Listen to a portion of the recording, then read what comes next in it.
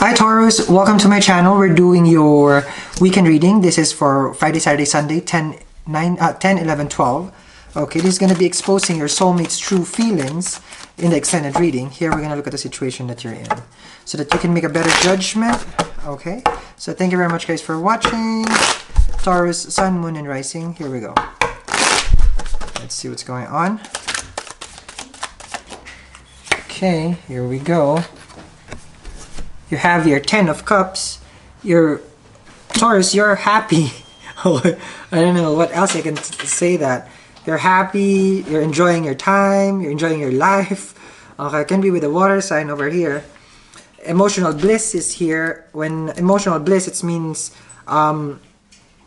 you're happy because, plain and simple, what you're getting from the person is what you have expected. Okay, because this is a wish granted. This is what you have wished for is the 9 of Cups.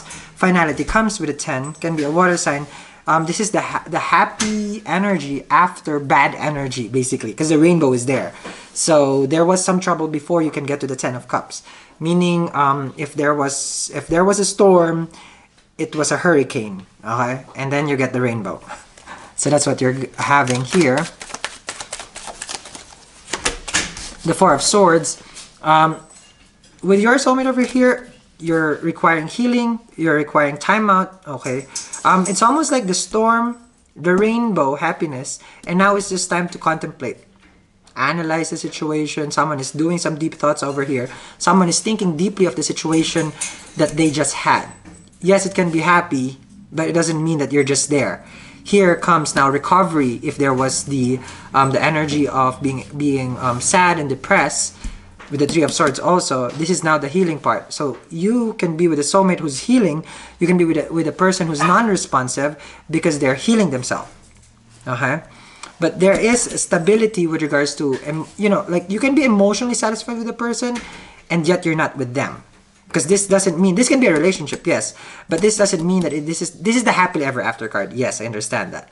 But with the 4 of Swords over here, someone is doing some deep thoughts about their own life, how to put the puzzle pieces together, and how to move with it. Okay, that's the 4 of Swords. Ace of Pentacles is a new cycle, can be an offering. For some people, they're telling me it's a peace offering. The Ace of Pentacles over here, Earth energy, meaning you Taurus as an Earth sign, you're giving an opportunity to someone. They could have broken your heart past days, and here comes a new beginning, because there was a 3 of Swords here at somewhere down the line. There was, but the 3 of Swords energy is already sorted out. With the 10 of Cups, that love is involved. That love has healed you during that time, or this person has healed them. And now here comes 10 of Pentacles is the finality. Here comes a beginning, Ace of Pentacles. The situation now is asking you towards, should you accept the offer? Are you going to go with it? Are you going to take this new beginning with this person? Okay? Or this person, when you offer this to this person, did they accept it? Wow. I think they did, or you did. Okay, that's the Sun card. The Sun card energy is happy. Okay. Both happy on both ends, guys. Both of you are happy.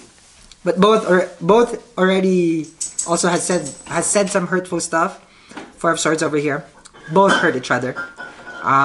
It required a new beginning. Clean slate. Let's have it a new go. The Sun card is the enlightenment part. So something was revealed to you.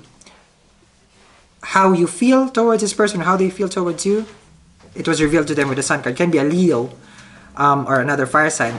The Sun card over here is showing being on the same direction. Same direction doesn't mean same page. Okay, those are different.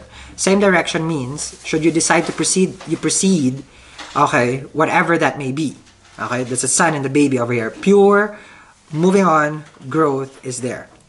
You only follow basically the Sun card. The Sun card is the Soulmate card also. You follow this because this is an energy where it gives you growth. The Sun gives us growth. The Sun is this, well, I have to say, the center of the solar system, and everything revolves around it. In essence, the Sun is love, and you center yourself in it, and you just keep going with it. It gives you growth. It keeps you in a cycle. It keeps you how to say this, in an energy where you feel that you can wake up again the next morning, and you're not gonna be dead with the emotion and feelings. But don't forget, this person did hurt you, and you hurt them. But you have to accept the Ace of Pentacles before you can go with the Sun card. It is a happy ending though, I'm sensing here. Because both started with love, and both ended with a major arcana, that is love.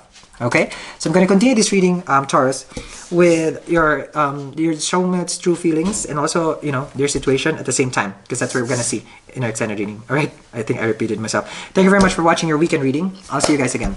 Bye.